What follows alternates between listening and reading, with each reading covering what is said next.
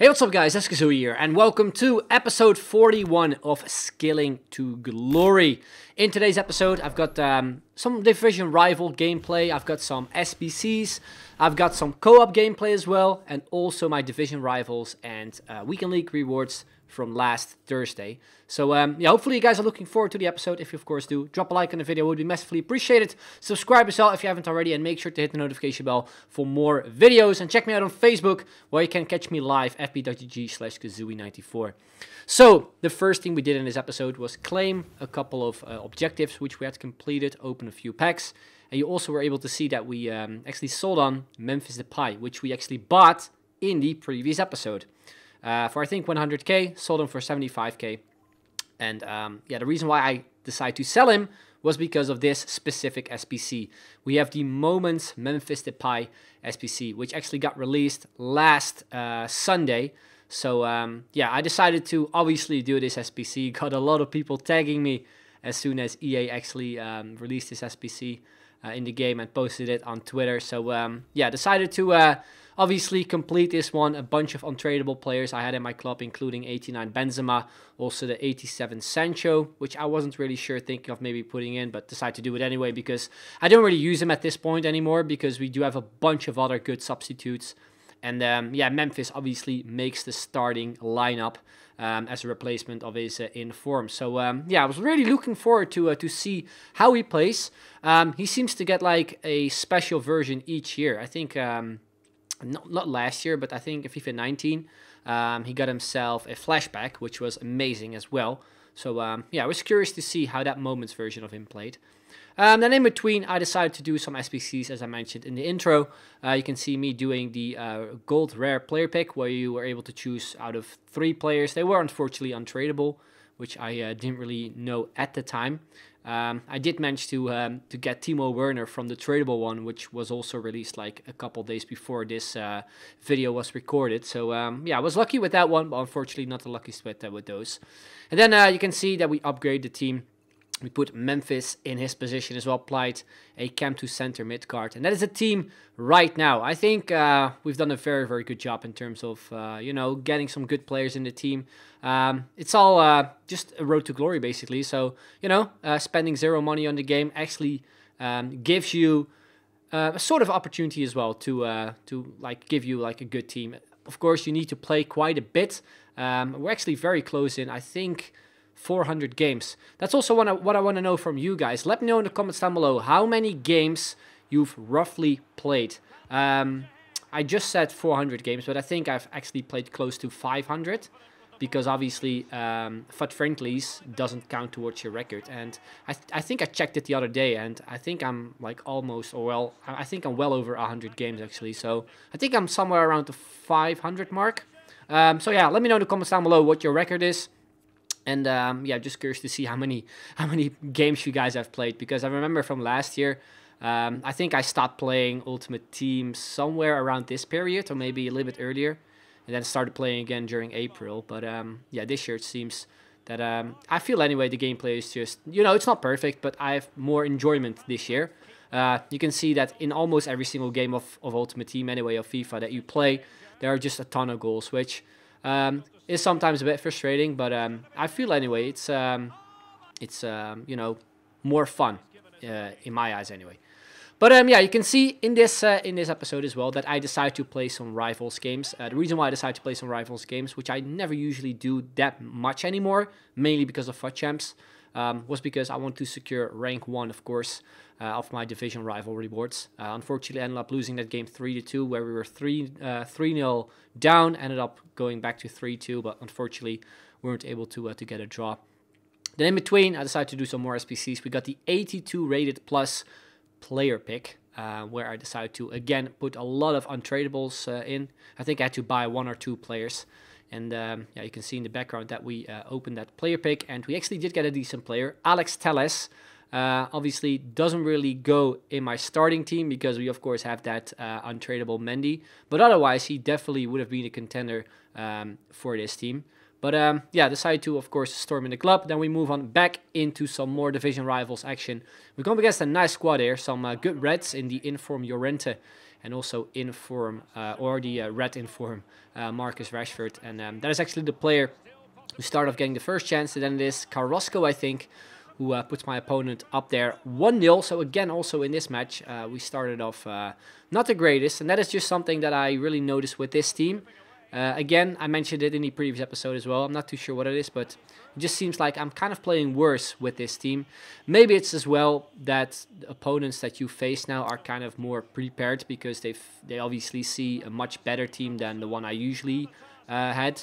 So they kind of maybe go into that sort of sweaty mode. But to be fair, we also play against very good teams. So I guess anyway that the opponent that we play against usually are just much better. And I said it in the previous episode as well, that I feel anyway division rivals this year is just a lot tougher. And most of you guys actually agree with it as well.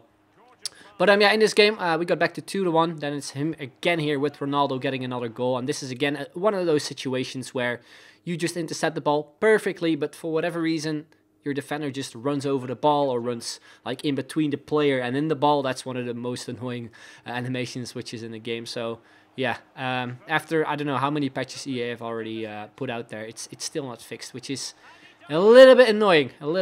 But anyway, in this game, we got a goal back, a bit of an 𝐻𝐤𝐤𝐞 goal. And then in the 64th minute, we got another bit of an 𝐻𝐤𝐤𝐞 goal, I guess. Well, it's still a nice finish, but the way we got the ball, a little bit of a mistake on his side. Yeah, we got ourselves back to 3-3, which was nice. And then in the 74th minute, I just should have just taken a regular shot there with Neymar, but wanted to pass it off, ended up drawing that game. And into the next game we go. Very nice looking team. In from João Felix, who, as you do know, at this moment actually has a player of the month. And he's definitely a player I'm looking to get.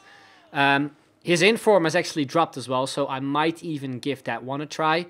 But I think with like FUTMAS coming up, with all the SBCs, and I guess anyway all the packs being opened, the market will obviously drop. I briefly talked about it as well in the previous episode, where I said that yeah, players like Neymar and stuff, Rashford, have all been kind of dropping slowly.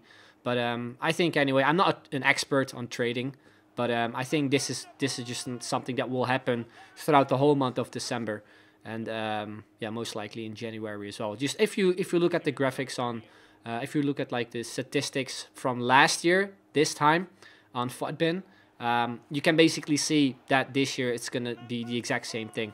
Which I thought anyway was not going to be the case, because people obviously have a lot more coins at the start of Ultimate Team compared to last year. But it just seems that the paths are kind of, you know, the same again.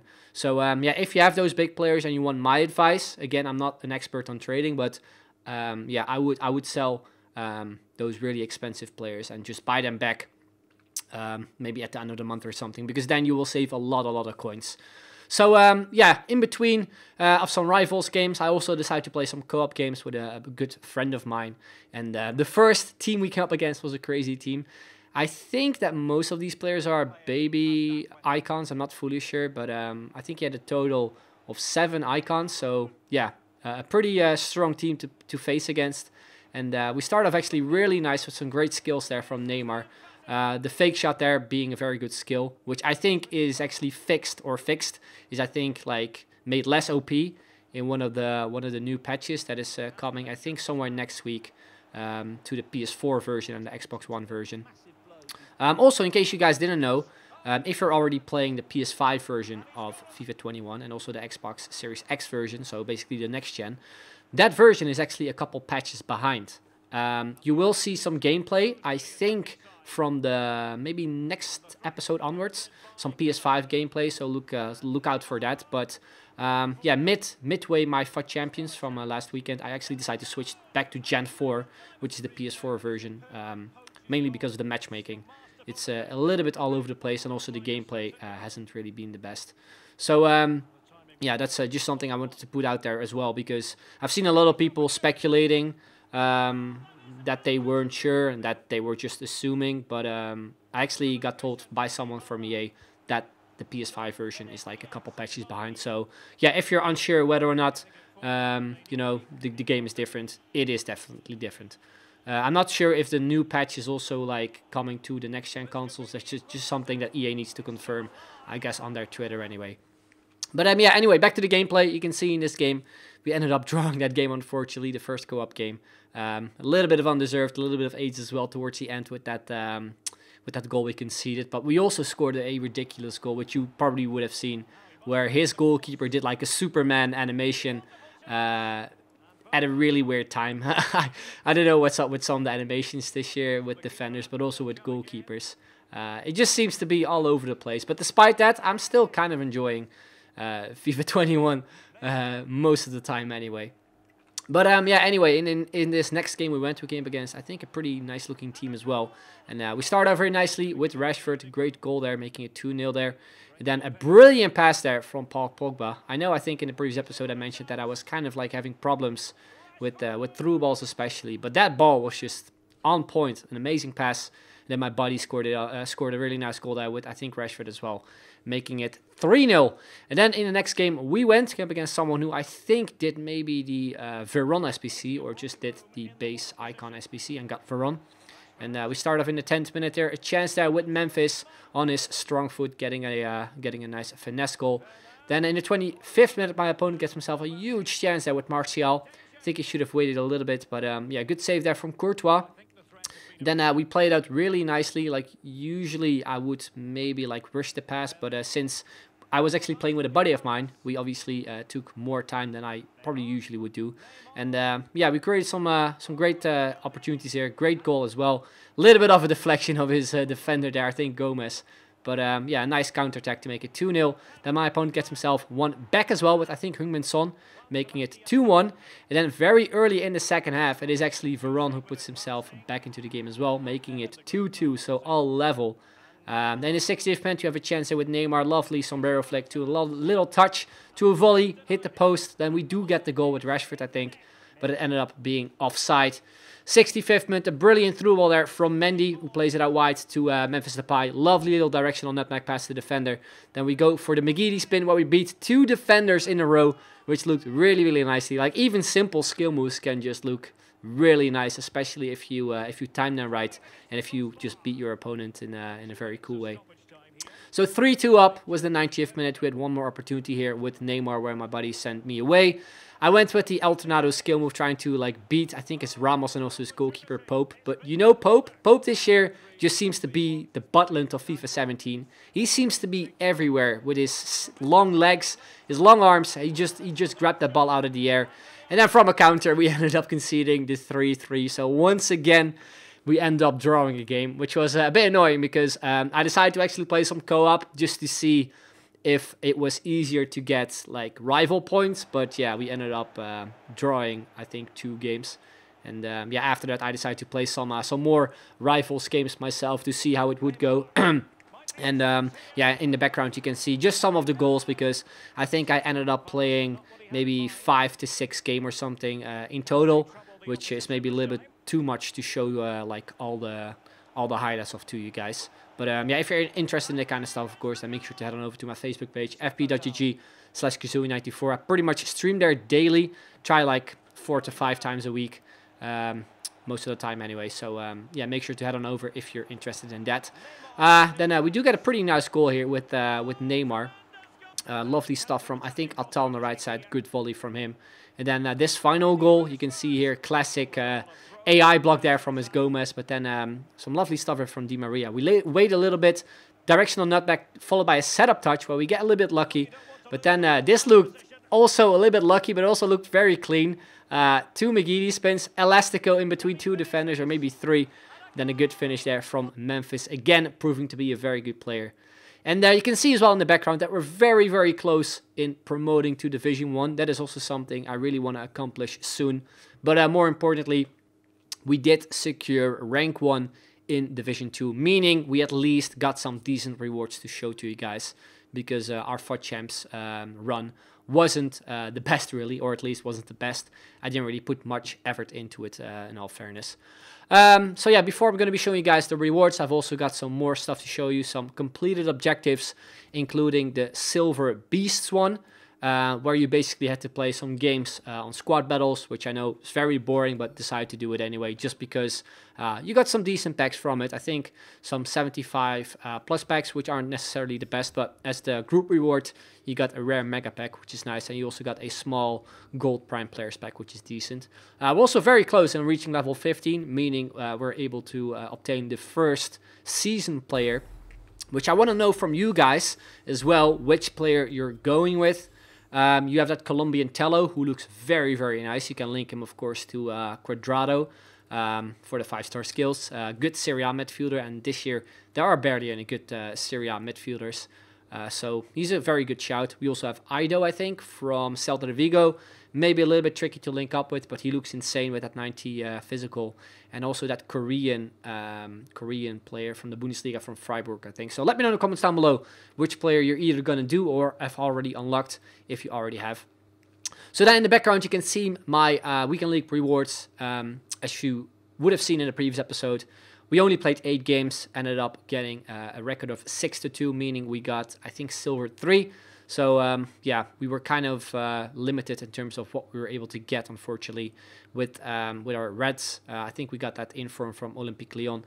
And then with our division rival rewards, I actually decided to go with coins this time instead of packs, because I was actually sort of saving up some coins for a specific player I had in mind to buy, which was either going to be Road to the Final Quincy Promes or the Rule Breaker Di Maria. I really wanted to sort of invest in Promes because I noticed that his price was actually like climbing up really quickly. I think at one point it went from 190k to like 260. So yeah, I was just kind of waiting to drop a little bit more, but he just ends up going like he just ends up rising basically more and more. So yeah, I wasn't sure whether or not to buy him, but obviously you can see in the background that we don't have enough coins yet to buy him. But what I decided to do instead as well is do one of those FUT Champs upgrade SBCs, and we got Carrasco, which is decent. He's usable, I guess. Anyway, obviously I was hoping to maybe get like the likes of Saint-Maximin. I think you also get Rashford or maybe Gomez. So yeah, I decided to do that once again, and yeah, I got Carrasco, as I said. In my eyes, he deserves 5-star skills. But yeah, unfortunately this year still has 4 stars. But you know, we can use him as a super sub.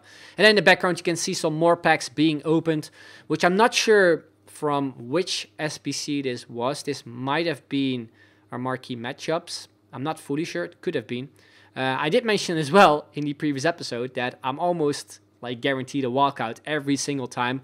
Now I did these on the web app, and I got absolute trash in terms of the packs. A bunch of players though which we can use for an SBC.